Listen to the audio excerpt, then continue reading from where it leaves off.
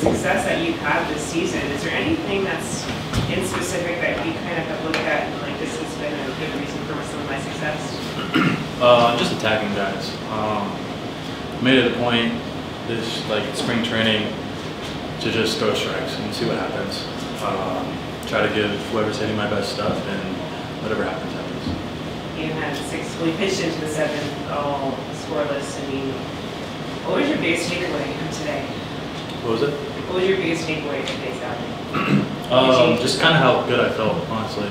Went out into the seventh for the first time this year and still felt good. So hopefully be able to continue to do that and finish the third. That was just about the way you're managing your stuff, or some of the way you're able to lay on the fastball on it, what was working best for you? Yeah, fastball was really good today. Kind of felt it in the bullpen pregame how I felt like it had some life today, which was great. And then splitter started coming around a little bit, executed when I needed to. Slider came around a lot. Curveball was solid, but overall the fastball was really good. Were you almost disappointed to come out when you did? Absolutely, yeah. And did you think you'd get to a place where, getting out into the seventh, you kind of not only be able to stay out there, but kind of want to stay out there? Like, how different is that from where you've been before? Definitely wanted to stay out there. Doc had to say, give me the ball, but overall it felt good.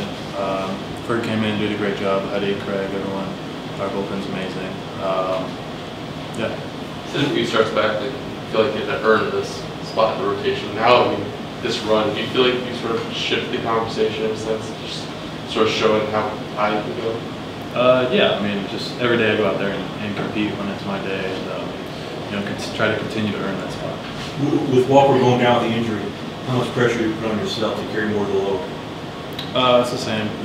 When it's my day to pitch, I got to go as long as I can and try to keep us in the bubble. Dave did mention before the game that there's a kind of a sense of urgency for you guys to kind of make runs, especially after what happened in San Francisco. As a starting pitcher, did you kind of feel that? Do you kind of get with a good performance to kind of break that losing streak?